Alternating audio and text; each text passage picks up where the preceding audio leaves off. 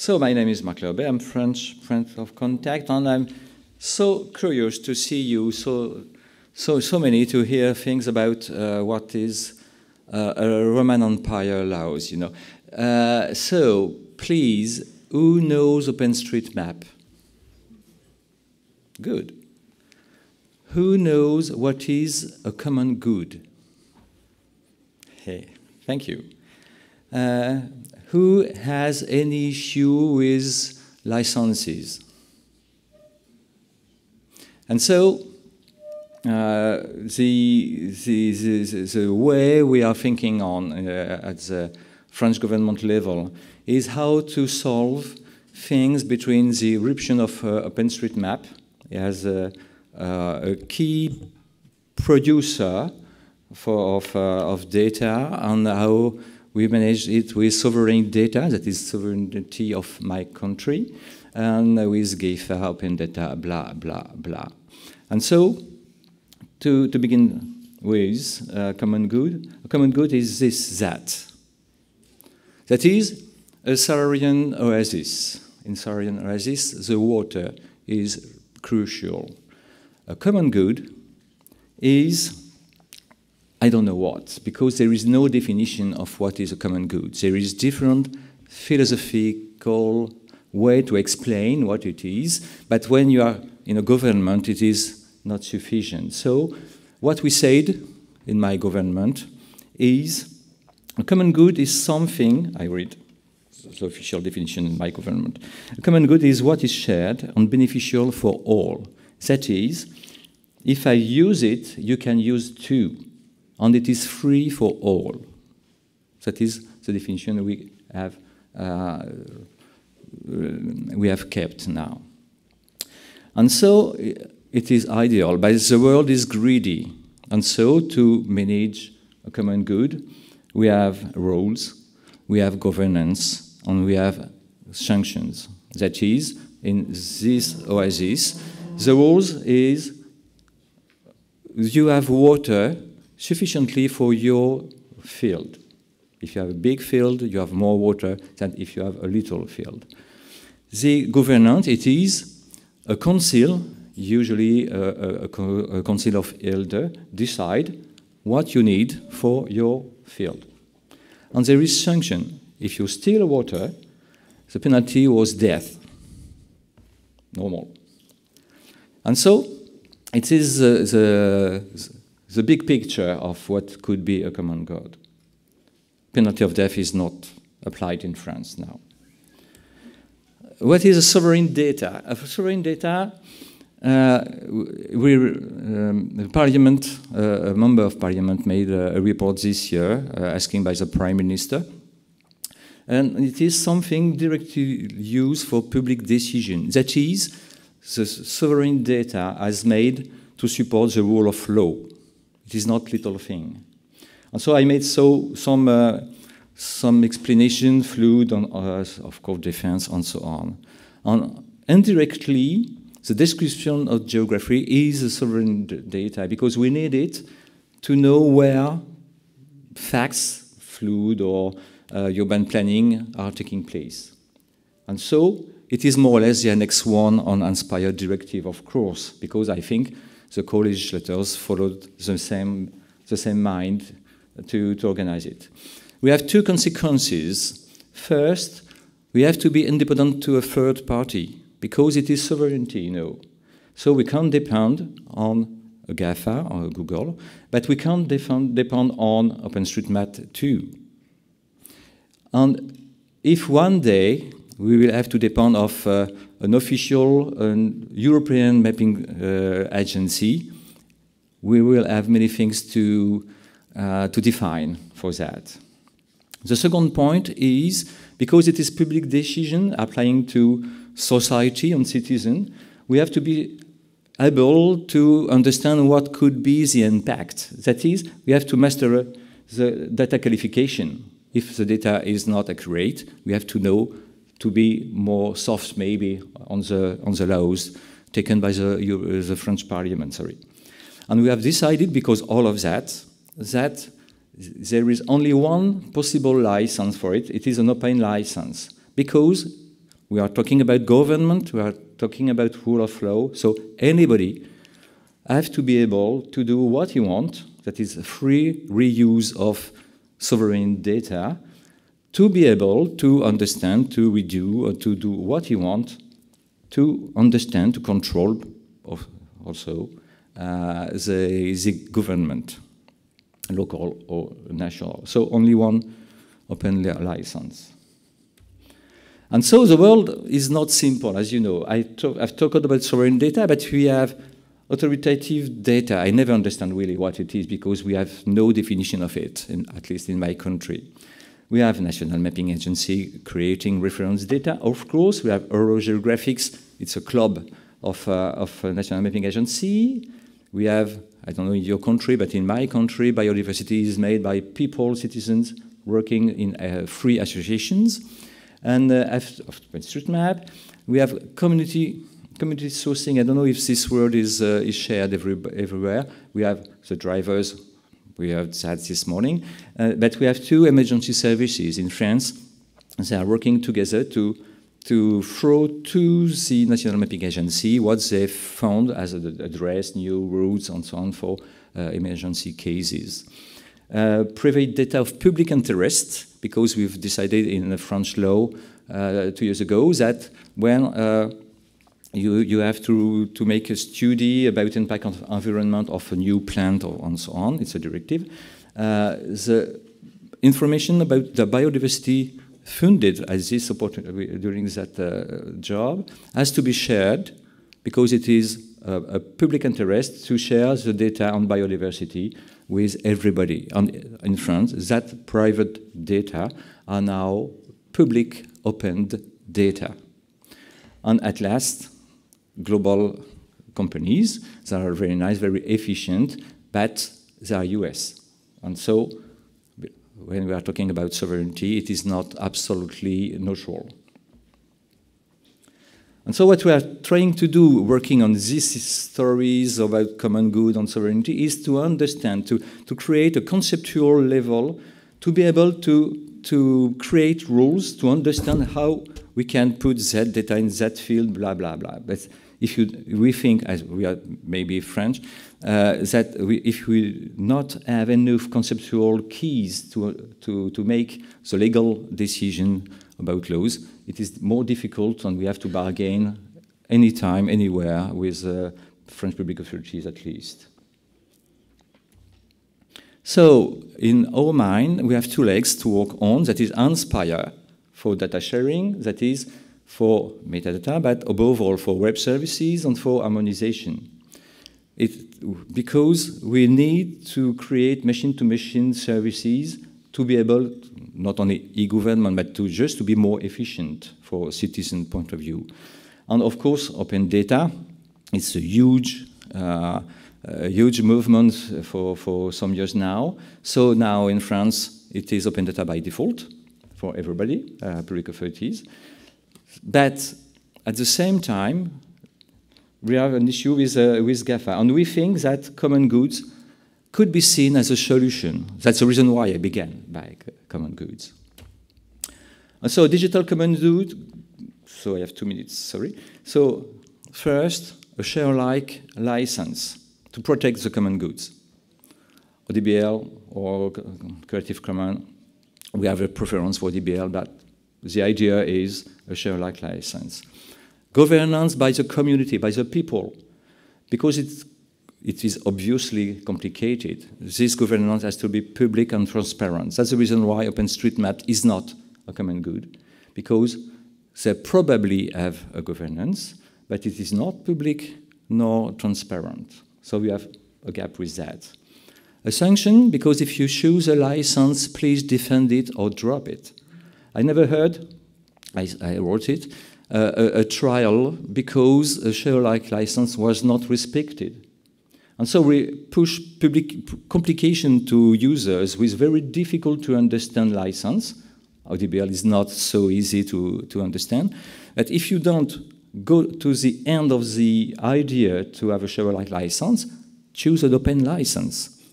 And so the conclusion is we are not against one or one other of the actor I said before, because we are really, it's a political point of view, that we need the big and we need the little, because the little are more agile and we are big and not agile at all. And furthermore, citizens on the two sides, they are under the rule of law, but at the same time, more and more they are in the communities and they are active. And so we have to respect them, and we have, it's again a French law, we have to let them understand how we decide on what algorithms are in place in e-government. Not only the data, but the way we manage the data to take public decision. And so I made sovereign data is not against common good because it is written, but in fact, we are thinking to be able to push the sovereign data to OpenStreetMaps, to be clear. Because we think today it is the European interoperable dataset. Thank you.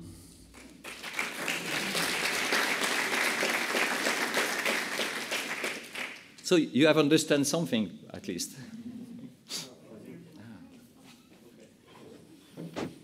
I'm going to ask a question that I wanted to ask at the plenary, but then couldn't. In the plenary, there was discussion on whether you can use public data to barter a deal with private companies for them to give you their private data for the common good.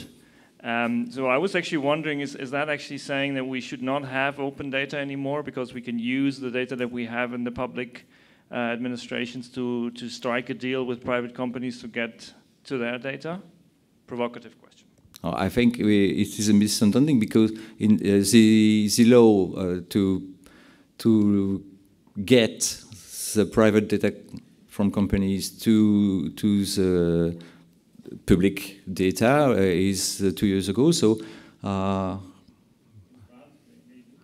in France, of course, I'm a French representative.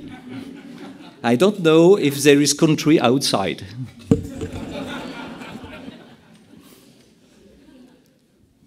Linda Carton from the Netherlands.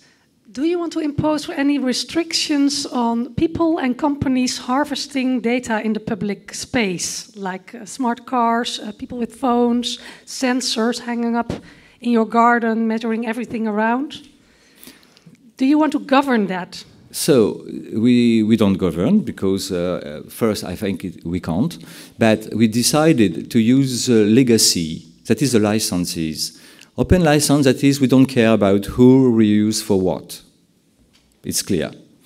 ODBL, in fact, is more tricky way to control because usually big society are reluctant to do things they don't understand on a legal point of view. That is, ODBL was made by OpenStreetMap to protect OpenStreetMap from Google.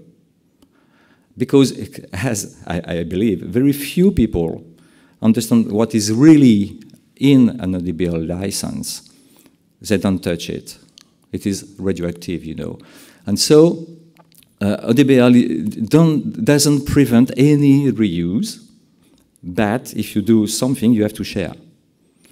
But so if it is a little society, we don't care. If it is a SME or something like that. If at one moment a huge European or global society or Chinese society decide to take the data and don't get the data back, following Mrs. Thatcher, of course we think that we will have to prosecute it. So it's a fair announcement about a fair license. It is a legal framework. And so, again, the more the data paid by the taxpayer will be used, the more we will be happy. But we need rules. The governance is a crucial point. Okay, so I would say it's not my first presentation about the federal Geo-platform for the INSPIRE conference, but it always gives me the opportunity to promote the approach taken by one of our federal partners regarding the INSPIRE implementation. And this year, we will present the approaches taken by IRSALIN, the Interregional Agency for Environment. So I will structure my presentation in such a way. I will briefly introduce the Federal Geo-platform, presenting the partnership and the collaboration that we have set up between the federal stakeholders, which is for me a key factor of success for achieving this INSPIRE implementation. After that, the status of the INSPIRE implementation at IRSALIN, describing a specific points, which is how INSPIRE requirements on interoperability have been adopted and integrated into their data process workflow. And of course, that I will allow some finding and conclusion about this analysis. Okay, so I would say that the Federal Geo-platform gives access to metadata, data, and web service from 7 federal bodies and IRSALIN. All in all, the available data set cover 29 teams on the 34 ones. So it means that Annex 3 takes a significant part for delivering information on sea region, atmospheric meteorological conditions, air quality, and species distribution. So these data sets belongs to specific environmental domain and linked with real-time assessments, metadata, dynamic data related to scientific information, while finally spatial data set is a minor component. So those partners are not developed skills and expertise for handling spatial data as such, and it's why NGA has taken a geo-broker role, including the provision of technical expertise, training and technical workshop, and we also develop our own specific federal guidelines and recommendations for validation and quality control. And with the possibility also to hold some web services if they found it's not really their expertise to do so. We are also responsible for the provision of the Federal Discovery Service and for the reporting and monitoring. So, as a result, we have provided a geo-catalog, which includes, of course, INSPIRE data, but not only INSPIRE, we also provide authoritative data sets. So, we have also implemented a map viewer, which allows the visualization of the data set based on the available web services. So far, we have achieved the INSPIRE compliancy of dataset Annex 1, which are downloadable through WFS and Atom Feed with the statistical units as well. So let me introduce now IRSALIN. In Belgium, in fact, the environmental policies is under the responsibility of the region, the 3 regions, the Flemish one, Brussels one, and Walloon one. However, for the specific domain of air quality assessment and reporting, the regions have agreed to strengthen their cooperation with the creation of the Interregional Environmental Agency, whose main function is to act as the national point of contact for IONET and provide air quality measurement in different access, so continuous forecast, air quality information in real time, making the report to IONET, and also integrating the data from the region for covering the national coverage. So far, what are the status of the INSPIRE implementation? I would say that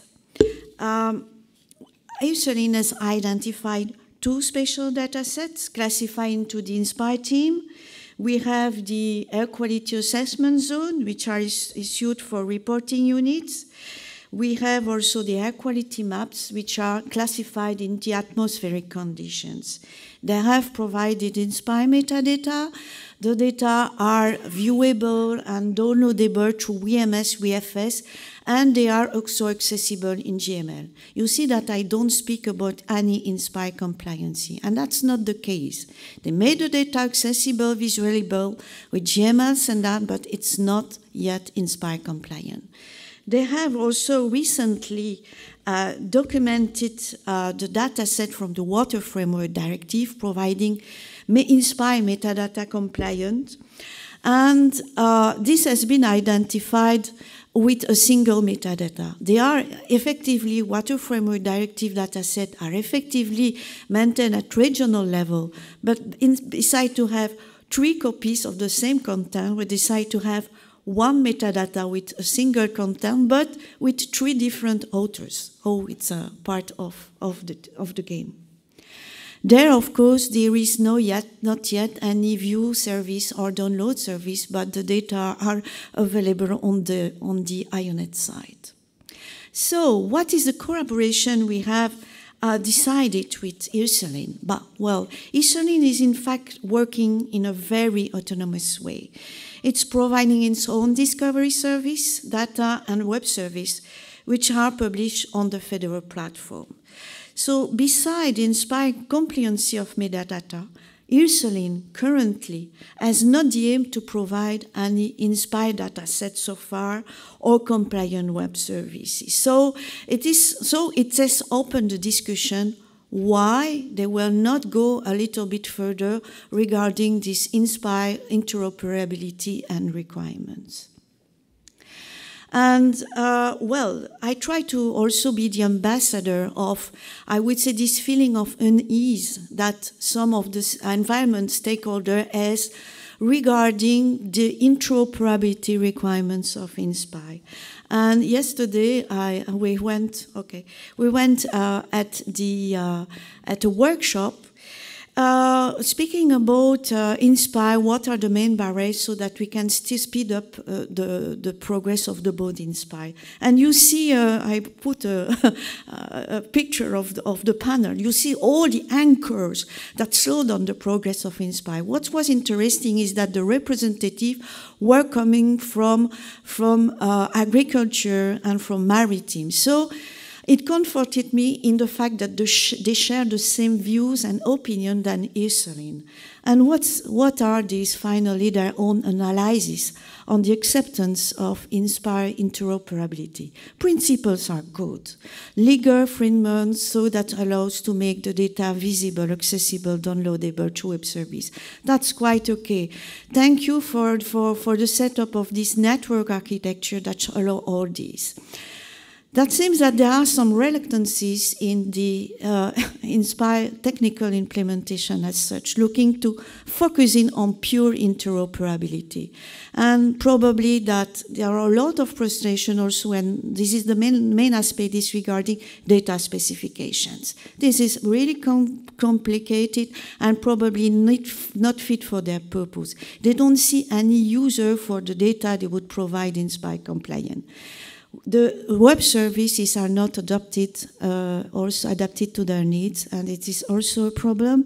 They use SOS REST API for real-time assessment, and they wonder about all these additional constraints and additional burden to be INSPIRE compliant. So this is, I would say, the statement. So we try to find out what might be the solution and how we can improve so that INSPIRE interoperability and requirement can be better accepted by a specific environmental domain dealing with dynamic data, real-time assessment. And probably that INSPIRE should a little bit open its standard to fit better to these specific domains and should evolve. We, of course, speak about simplicity, fit for purpose, and I remember Hugo, that you were speaking about the problem of this complexity and simplicity, with where is the cursor? And it seems that now, between complexity of INSPIRE reaching interoperability and a better simplicity that fit for purpose, it seems that this is the kind of cursor that would that would satisfy such specific stakeholder. So looking to alternative, other encoding, focusing on the efficiency of data transmission. Well, looking maybe to other data schema as well, allowing other data schema, using, for example, INSPIRE as a vocabulary or a feature catalog. So, well, this is all this open track we could investigate in futures. So I will stop my presentation, and I would say I stay really optimistic, because thanks to INSPIRE that allow this, that set a bridge between the environmental community and the INSPIRE community. But I think that now we have to discuss, to understand better each other, and to move steps towards each other. Thank you so much.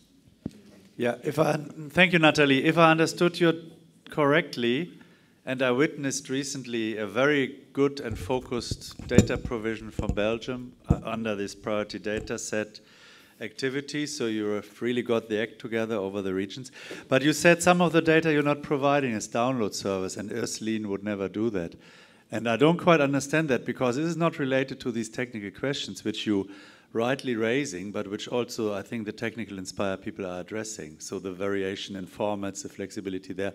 But didn't I hear you saying early on that some data you will not make available for download? Why is that?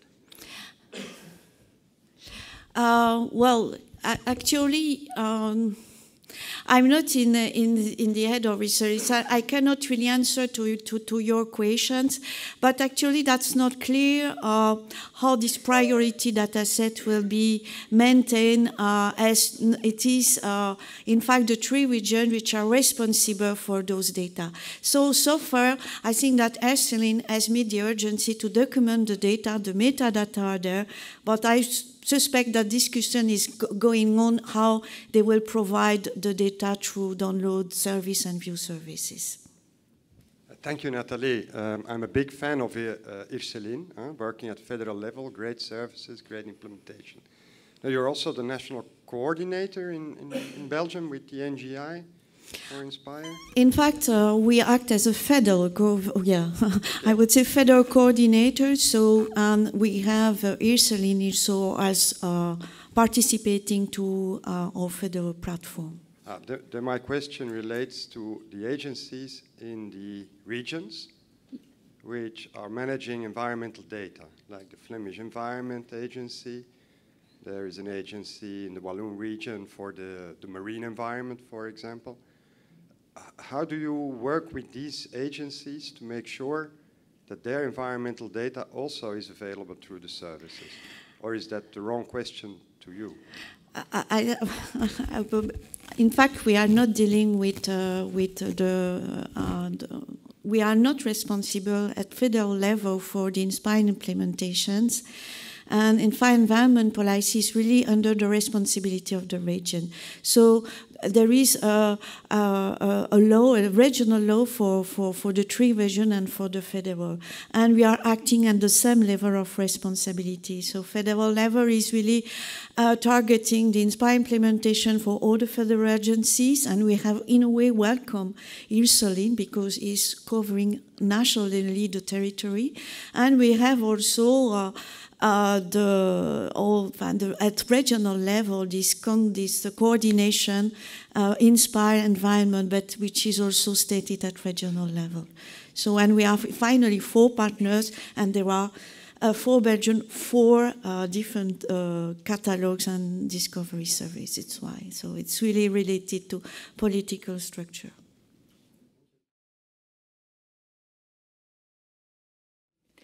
As mentioned, my name is Alexandra Fonseca. I am from DGT, Portugal, and the aim of this presentation is to talk about the Cross Nature project and how this project, how we expect that this project contribute to enhance the development of the national spatial data infrastructure and the implementation of INSPIRE in Portugal.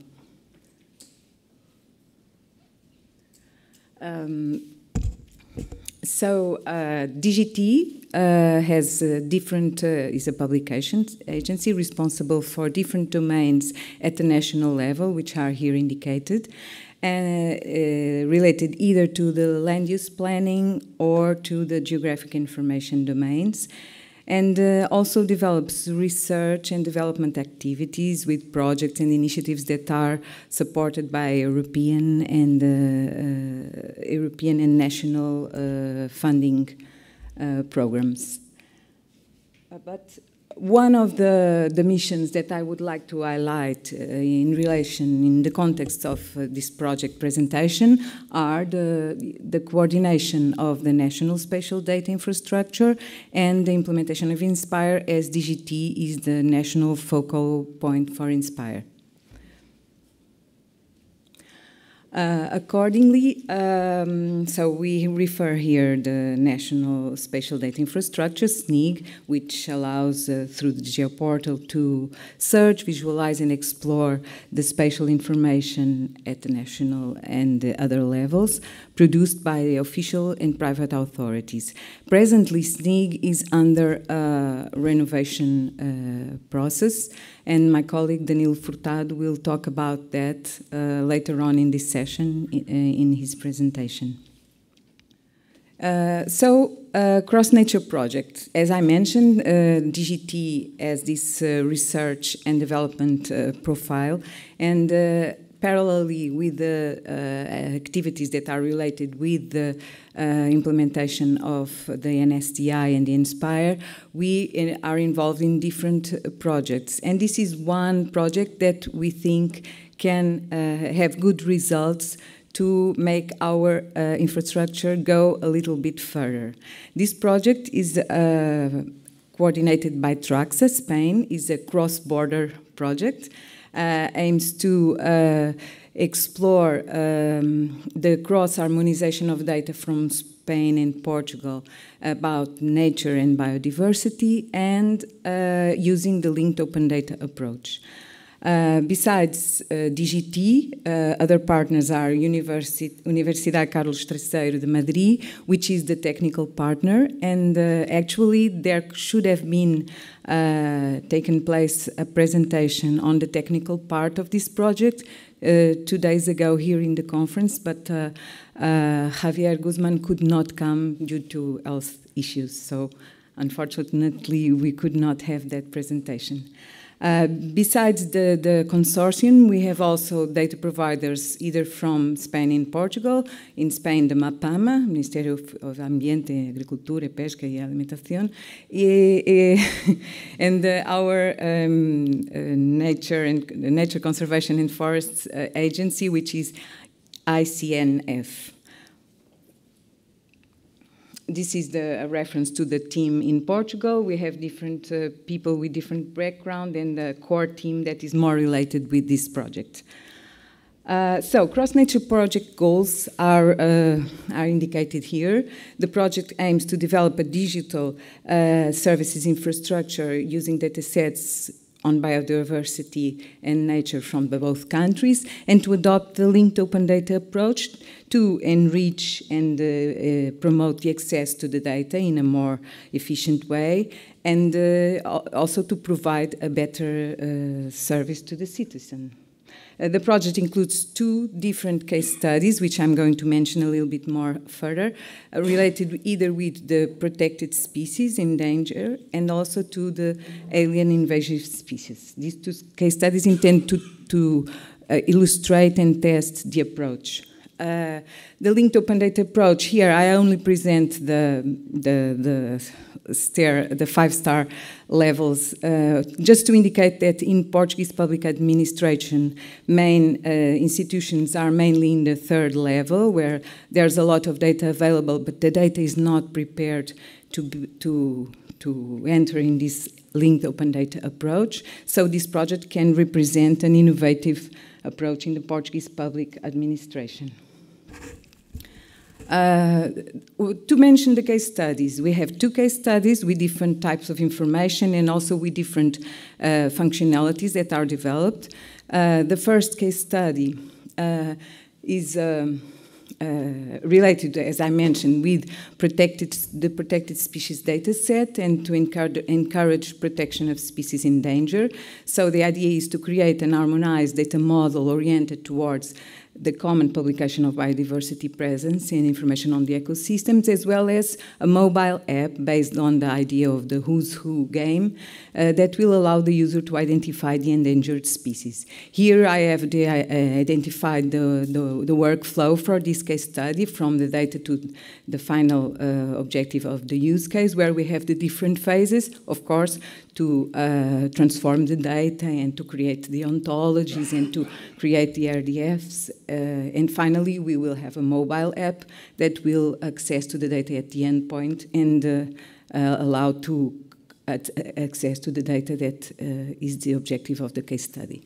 The other case study is related with alien invasive species, and it includes the data from ICNF and the EASIN data that is provided by the member states for the regulation on invasive species at the European level.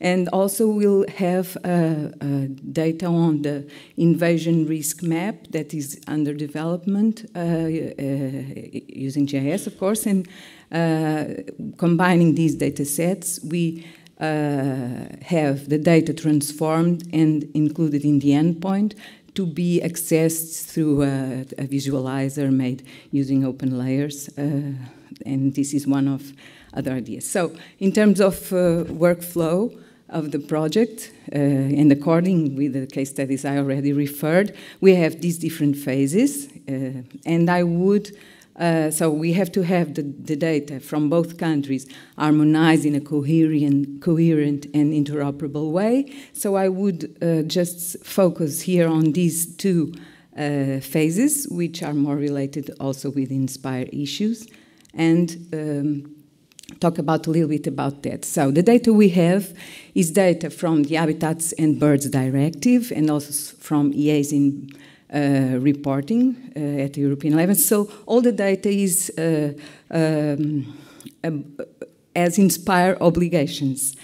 And in this project, we think this is an opportunity for us to collaborate with the responsible entity for this data, which is ICNF, and we are doing that at the moment. And we are supporting the harmonization of the data and also the capacitation of this institution to spread this knowledge to the other data that they have to harmonize. The issues that we had to deal in terms of harmonization of the data, for instance, here we have the habitat data set, and we have the original data in shapefile and access, so it's from the EONet data. We have been generating 23 mapped elements from the INSPIRE application schema, and whenever possible, we try to have all the elements using the HTTP URIs, because that's very important for the linking the data, and all the href reference elements had internal and external resolution.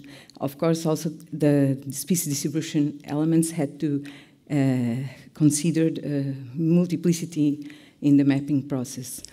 The software that was used to create, of course, we had to create an ontology, which is Plinian, to use an ontology which is Plinian core. The data, our INSPIRE GML was transformed to INSPIRE RDF, that is then stored in the project endpoint using the Virtuoso server.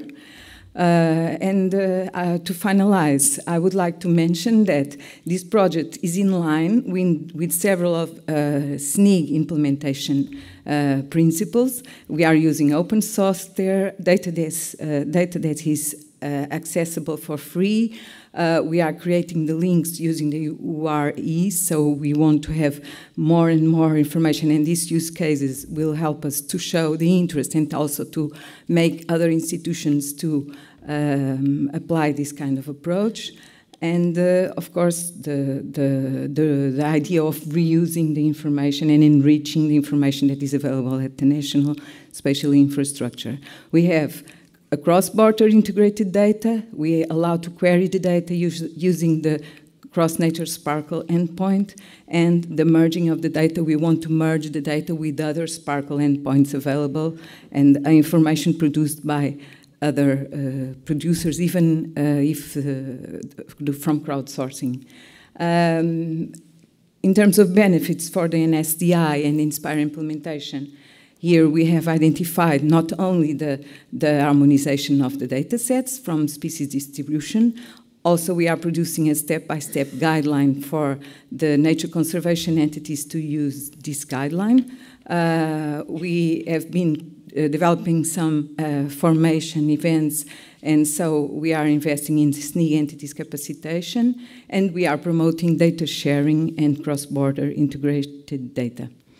In terms of collaborating with other entities, as I mentioned, we are trying to involve also in our case studies in the area of nature and biodiversity information, other initiatives in Portugal and also in Spain, such as Flora One and from Invasoras.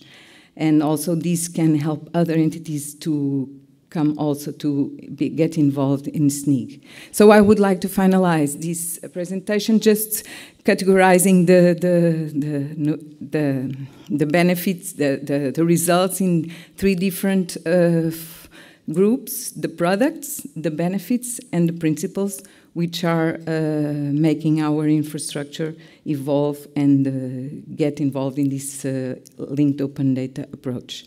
These are the people from the project. I would like to mention all the team from the different partners and the entities that support the project, and invite you to go to the Facebook and in the site of the project. Thank you.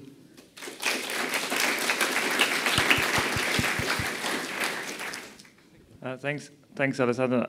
You showed that you basically took the IONET data and then transformed it to INSPIRE. Is that something that could be adopted by any country? Would that work for any kind of data provider? To the work that we are doing and the step-by-step guidelines for that? Well, at least our GML, we validated the GML, and I think that the approach that is being followed is useful. It's something that we can think. We don't have it, I think, in English, but we can try to disseminate it in English. Okay, thanks.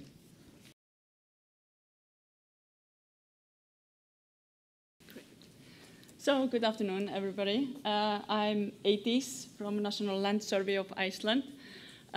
First of all, I just want to tell you that this statement or this title, how to implement INSPIRE with 4 people, is not arrogant. It is just to drag more people into the room. Seems to have worked. That's fine. First, then, a little bit about Iceland. It is 350,000 people at all in the whole country. It is in the size of 103,000 square kilometers, which is twice the size of Denmark. And it has municipalities, 72 municipalities. We are not part of EU, but we are obliged to implement INSPIRE still. And our sport is, as you said, football. And we are quite efficient in the football, and I hope that we will be in this as well. At the National Land Survey, we are 26. We have the tasks of topographic mapping. We have the geodesy. Our country is moving its direction 2 centimeters per year. We have the implementation of INSPIRE, the SDI. We are in the Arctic SDI as well, which is combining Arctic data and making a map of the whole Arctic. That's all the Nordic countries, and as well Russia, USA, and Canada. In our team, we have one IT specialist, we have one that takes care of the services, one that takes care of the metadata, and then one in the governance. None of them are full-time. And this is implementing INSPIRE. 3,000 pages of all kinds of technical descriptions, and even though we would all go into it, we would not be able to read it. So, of course, we can say, are there disadvantages, or so what are the pros and cons in this? The pros are, of course, it's easy to call in a meeting. I mean, and there's a quick decision making. It is easy to get an overview, and everybody know each other. It's easy to hand out tasks and not much overlap. And we even know each other and everybody, all the Geo people in the other institutes. Then the cons are that there are many tasks on each person. There are not much time to get deep into any things. We are not really a specialist. Everybody know each other is also a con. The task is really hanging on one person, and all the other institutes have the same situation. So how do we do it? What are we going to do? Where are we in this implementation? Well, we have harmonized the data sets. We used Hail, and we used all kinds of sorts of different descriptions. We have one geoportal, that is one geoportal for the whole nation. All the metadata are in one portal. And what I'm going to tell you now is more just a package. You all know this that I'm going to tell you, but I will just put it into a package for you. First of all, I did this myself. Oh my God. Well, yeah? How do I go back? Maybe go out and start. Yes. Engineering advice. Start again. Yeah, re-put the router. Okay. Okay, let's go there again. Okay. Not again. Oh, keep it simple.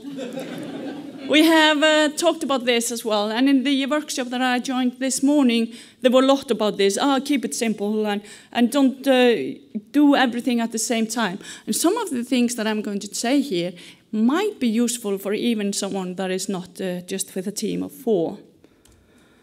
Select your words. Explain to people so that they understand. Give me an access to your existing data. Say that instead of, well, it's a part of the INSPIRE initiative. Say, provide your data somehow, instead of saying, well, you have to use the WMS, WFS services, well. Give access to data as is.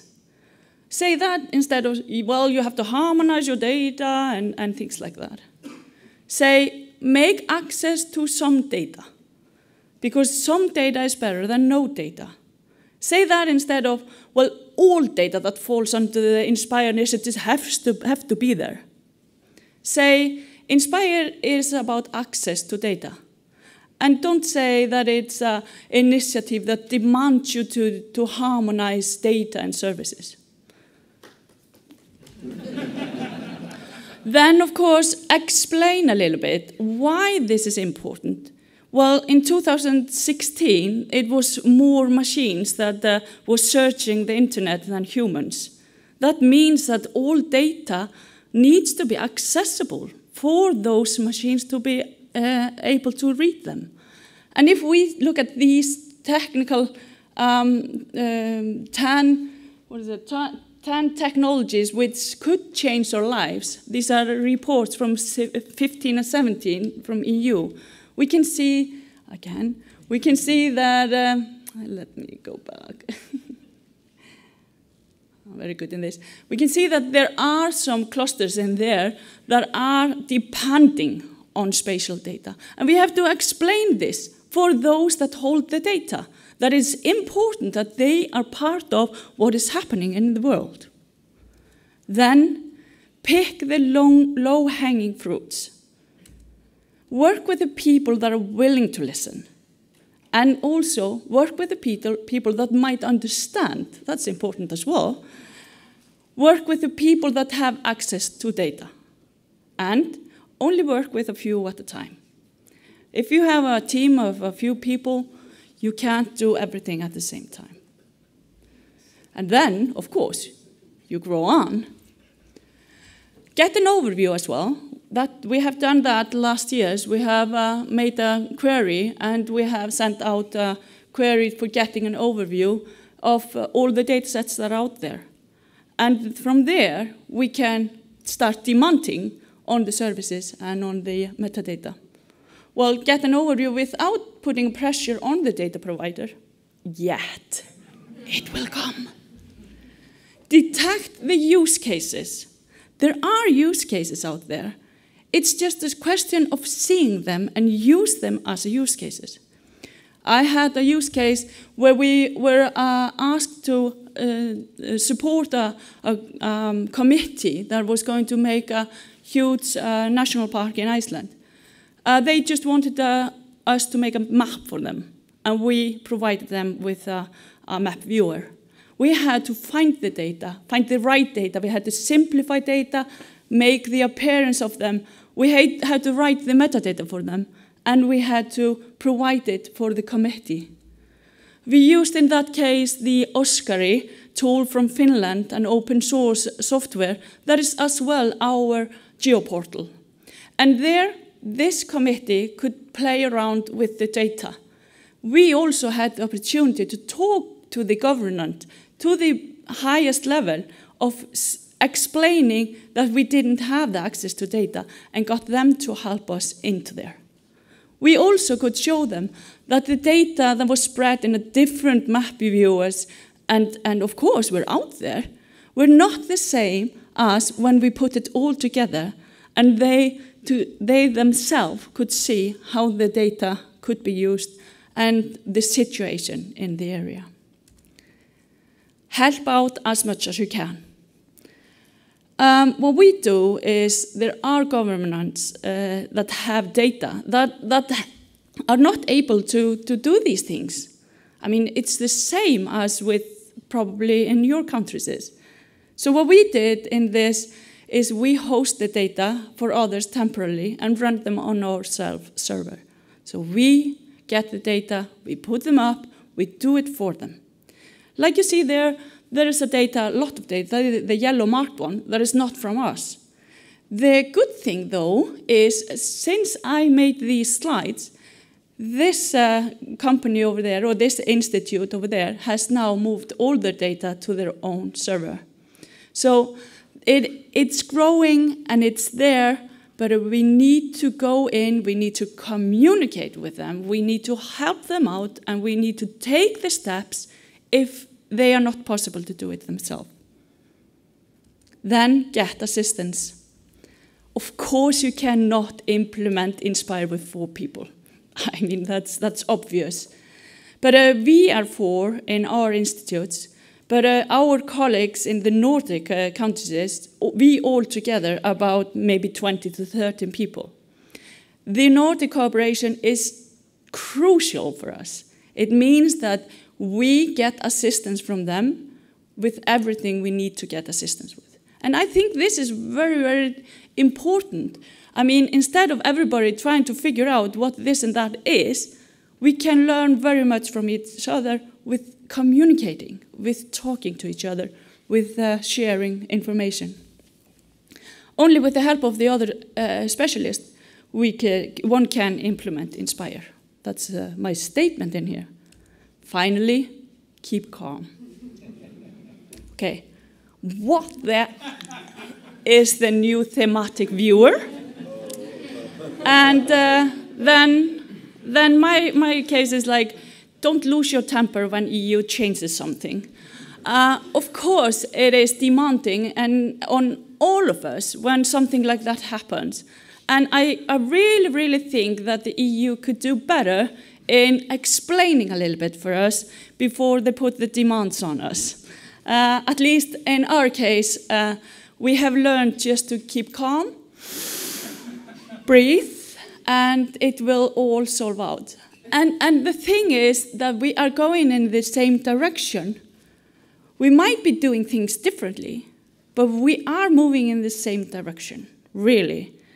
And the thing is, as well, and we have learned that you might never know what the results come out of your actions, but if you do nothing, there will be no results. Thank you.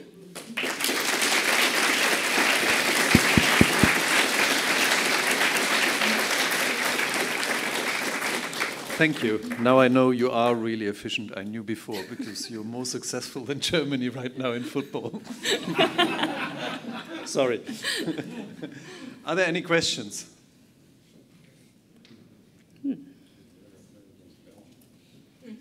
Well, I have a question. Oh. Do you have companies involved as well, or do you do that as well? We have one company that is a private company that is working with us and is also setting up the whole scene of open source and assisting these smaller institutes. So they're doing a GeoServer stored in the Google Cloud and everything that can help out so that they can be sufficient. Yeah. Okay.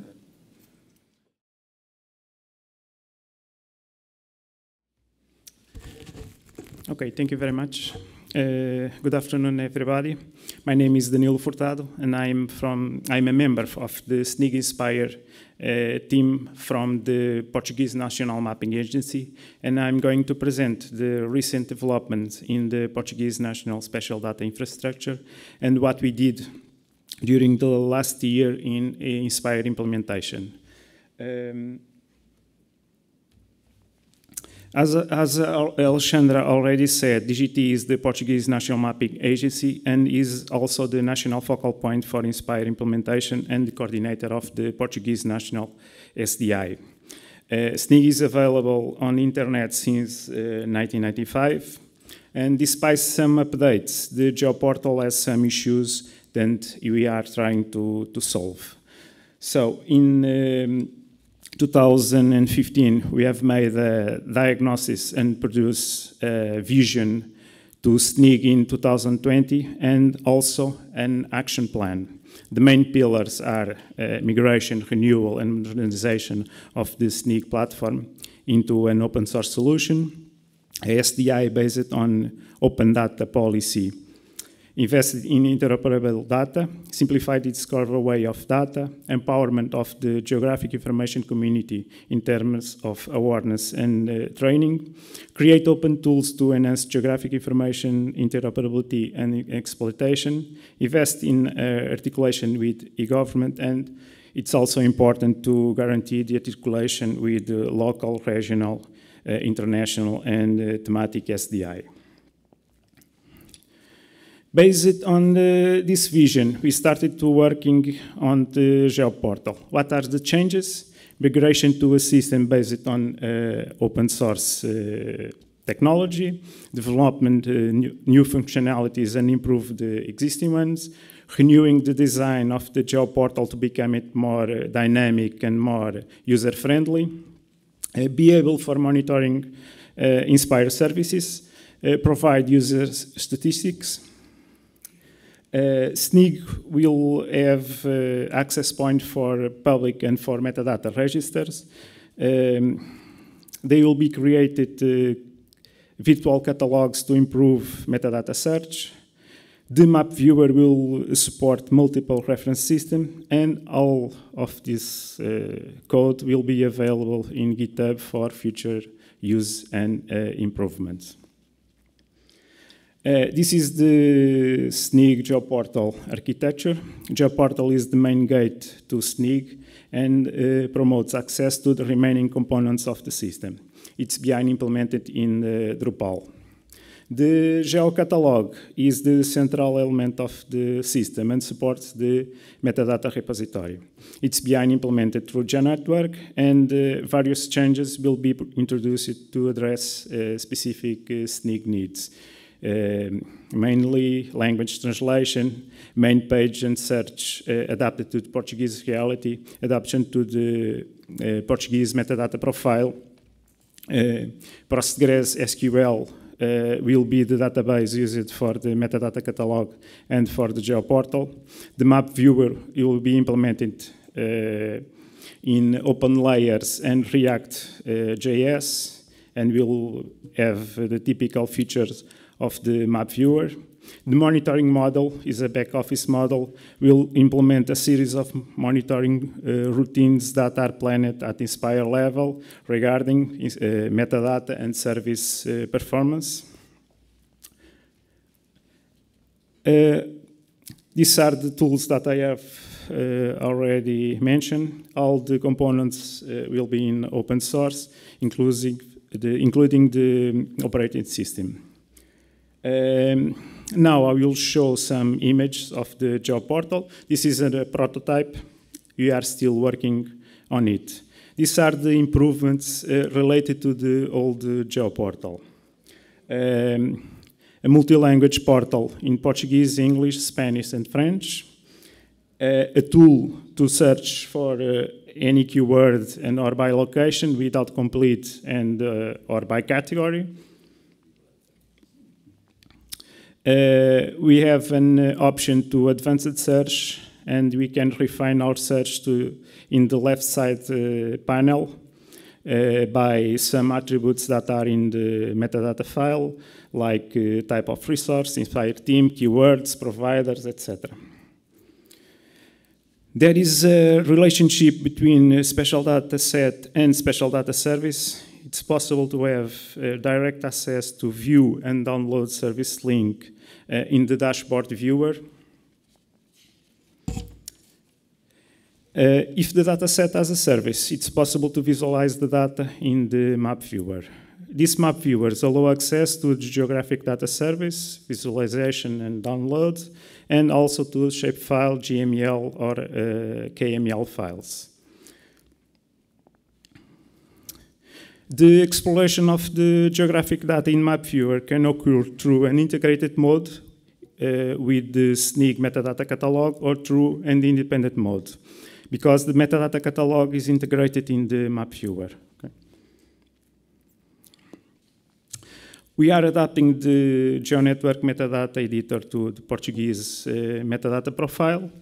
And regarding to the INSPIRE implementation, as you know, European Commission created the Geo-portal automatic viewer for simplifying the use of the INSPIRE Geo-portal.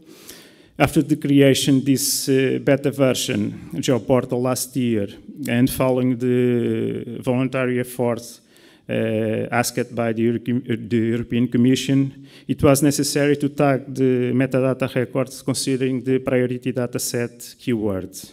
Portugal did and continues making an effort and investment, a considerable amount of work to provide as many priority dataset available for download to the INSPIRE through the INSPIRE Geo-portal. But it's not an easy task. Portugal has have many dataset with download services, but with interoperability problems. The Geo-portal help desk is an important tool to give support and help us to solve many of these problems. Despite this, it's very hard to solve the interoperability problems, but we will continue these tasks. So the help desk is an important tool. Okay. And I'm finished my presentation. Thank you.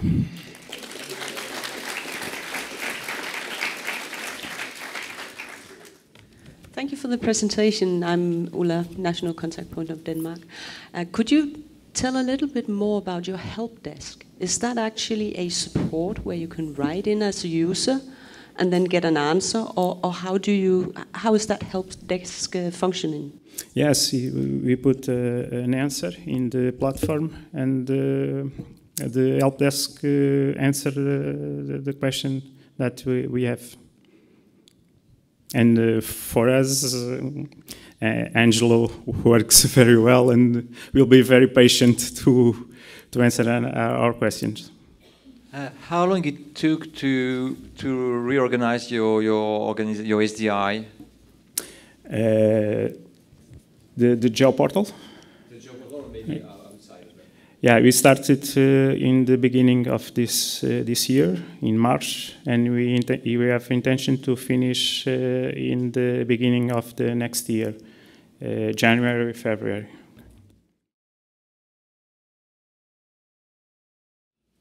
Welcome, and thank you for the invitation. I'm technically coordinating the INSPIRE implementation in the NMCA in Austria, and I'm here on behalf of the Austrian Coordination Committee for INSPIRE.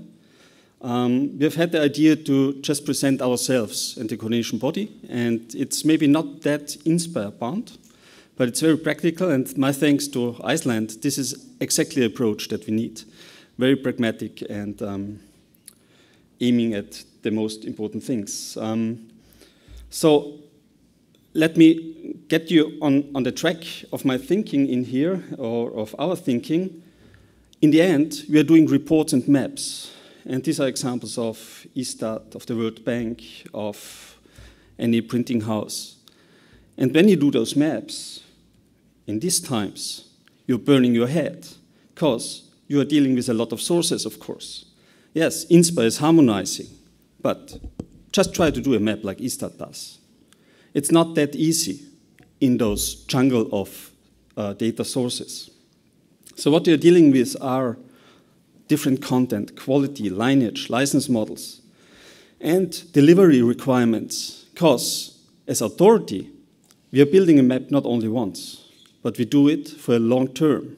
So we have supply chain methodologies involved as well.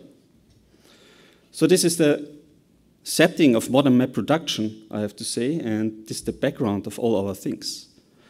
Well, in the early INSPIRE conferences, we have put this slide up a lot, and I think we have forgotten some of these issues and principles for a long time.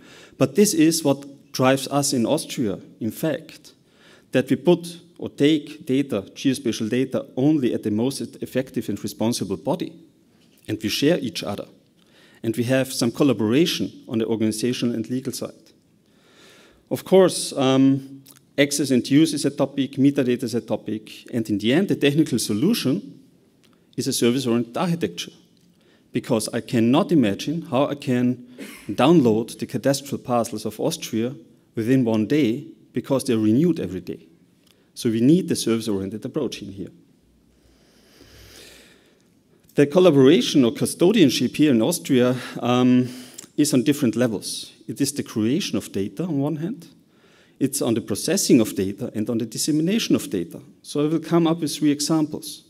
The auto-imagery creation in Austria, the base map AT, which is a federal map in Austria, and addresses, which is also a core data set that is heavily used in different registers. In the past, auto-imagery were produced every 7 years in Austria, which is quite old. So we were self-flying as NMCA, we had 2 planes, and the fact was we were selling those data rarely. The 9 provinces commissioned on purpose to fly for their areas. So we had the double financial effort to take as whole country. And in addition, the Ministry of Environment also flew on their purposes with a maximum of 5 years for agricultural funding. So we had at least 3 times financial efforts to take. What we do nowadays is we are commissioned this flying every 3 years. 3 years is really hard at the border because we are in the Alpine region, 62% are mountains, and cloud-free quality can hardly be achieved in this time. Those partners are the federal states, the provinces, the Ministry of Sustainability, NMCA. The NMCA is controlling, so coordinating and quality controlling. And in the end, the product is just given to the partners. That's it. If the NMCA would like to sell this product with our own license, we are allowed to do so. There are open data partners in this consortium. They can just spend the data as is, if they like. So there's no license to each partner, and so we don't interfere within these partners. And this is really successful in here, so the perspective is that we do the same thing for airborne laser scanning. The main discussion now is on the quality definition, because quality will drive the price up. The period we can take here.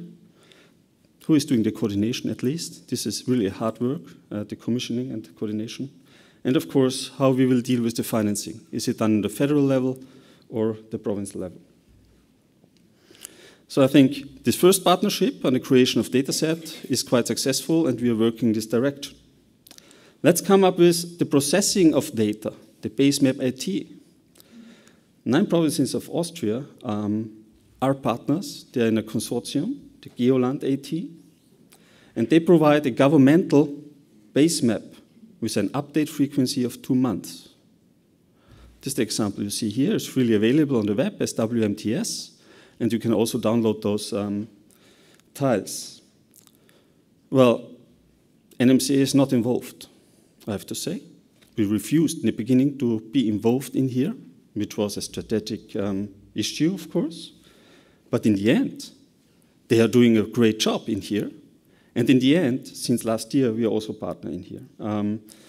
It's a decentral production. And in here you see these 9 provinces. And it's on the basis of a multimodal transport network graph, which is also used for other purposes. It's a comprehensive transport network. We have in here a lapse of time. It's really clearly defined. And a central distribution. Although it's a decentral production, we have a central distribution.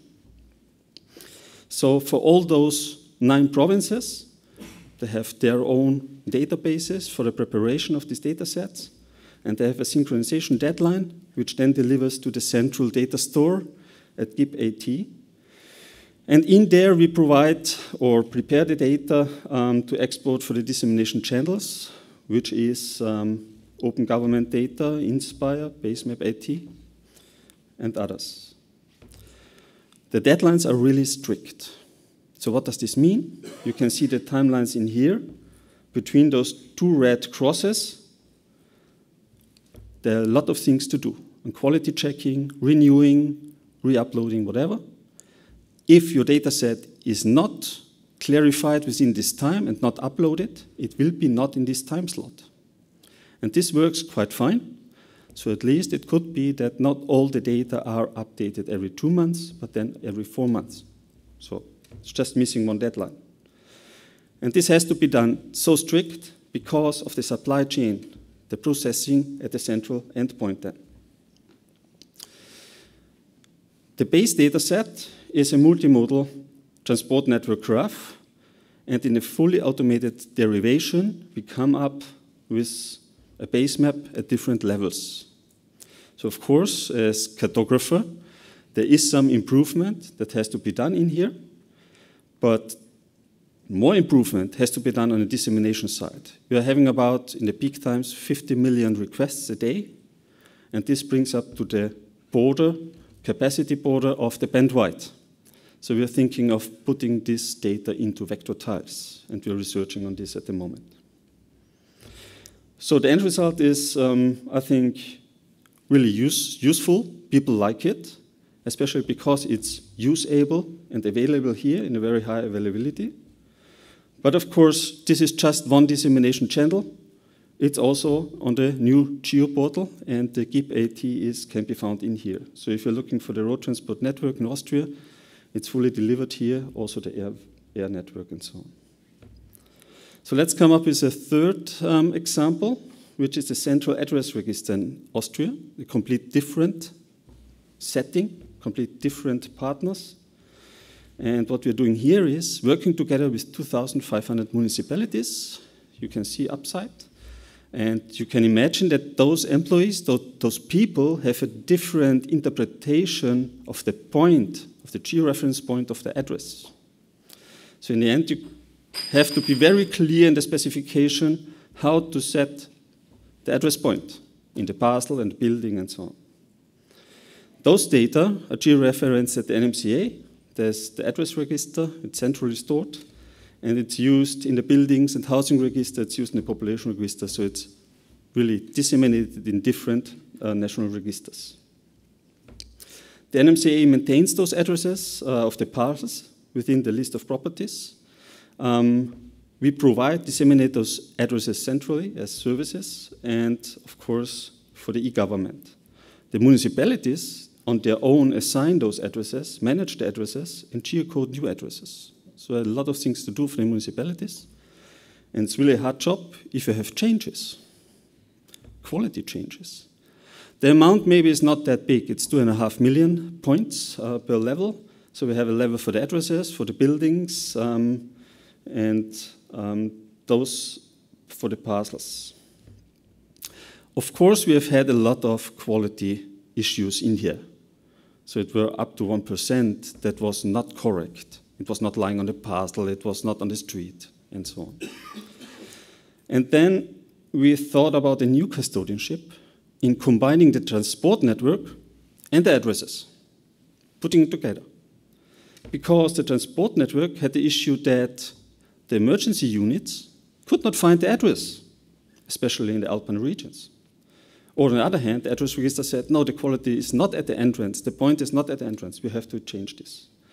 So we combined the street graph and addresses with a win-to-win situation.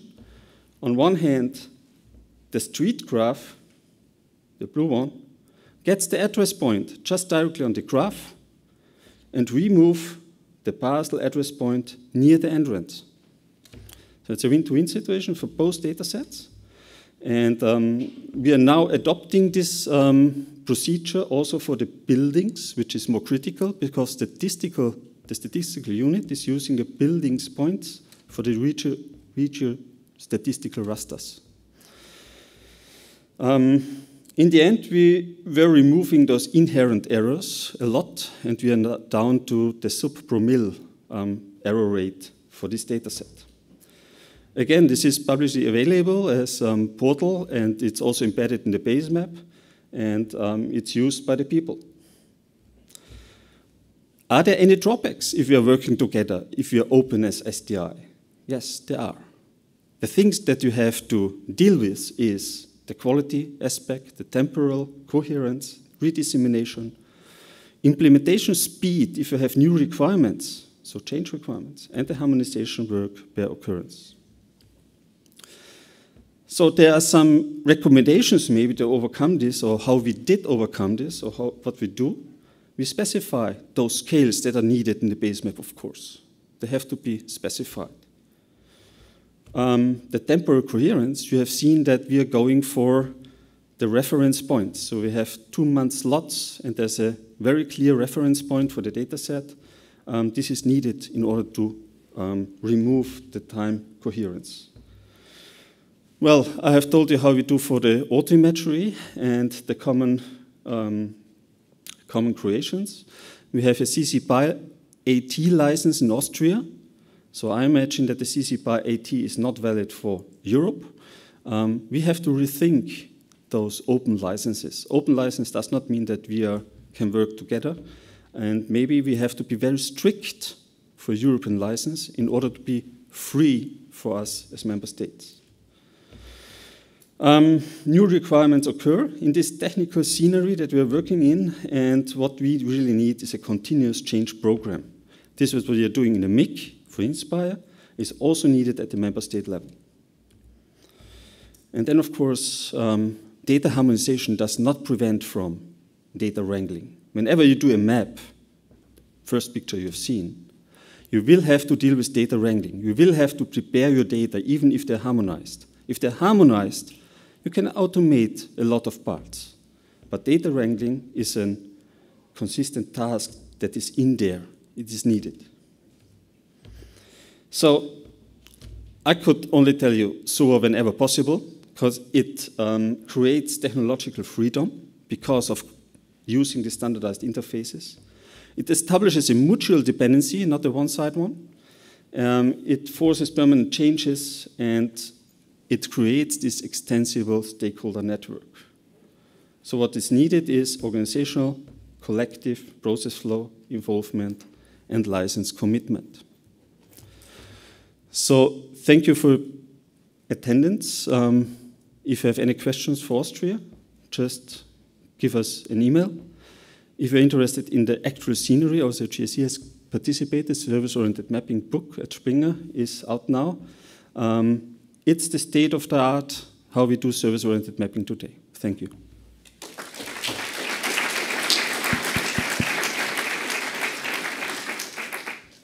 I take the 1 minute. Congratulations, Marcus. You have demonstrated to me what INSPIRE is all about. The example you gave there with the emergency service, that now functions better because you have combined these data sets, it's a great example. What I'm intrigued about is that you had the 9 lenders working independently, but still the product, the base map, is a homogeneous product for the user community. So you have agreed on portrayal and etc. Are you also doing the same thing within river basins, for example, with Germany?